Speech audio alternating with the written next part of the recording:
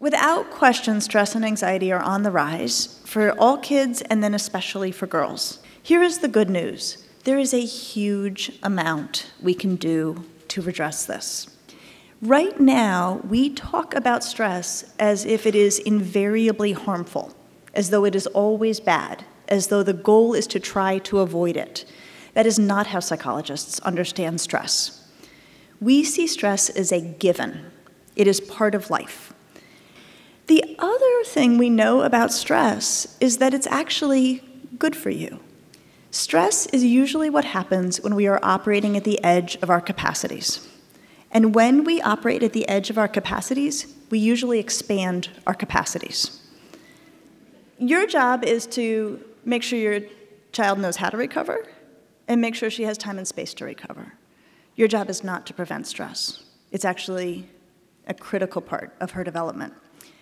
To be clear, not all stress is healthy. There is a line we can cross. Here's the line. Psychologists do not like chronic stress. Stress in the absence of the possibility of recovering is not healthy, and we don't like traumatic stress, overwhelmingly stressful events. Short of that, stress is actually going to make you more capable and more durable. Here's why psychologists like anxiety.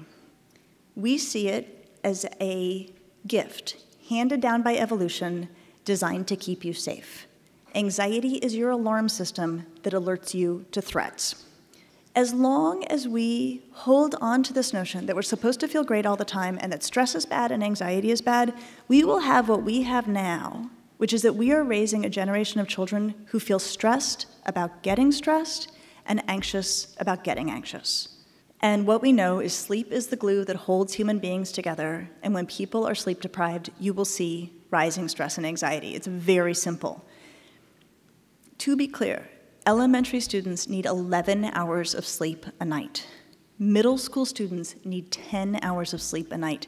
High schoolers need 9 hours of sleep a night.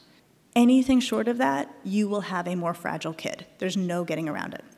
I wrote Under Pressure actually because I feel hopeful, not because I feel worried that we cannot address stress and anxiety in our girls and in the culture.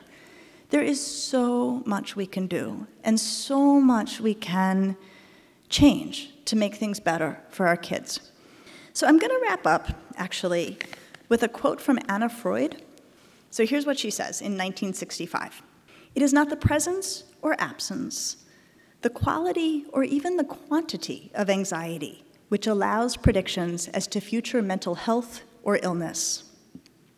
What is significant is only the ability to deal with anxiety by way of resources such as intellectual understanding, logical reasoning, changing of external circumstances, by mastery instead of retreat."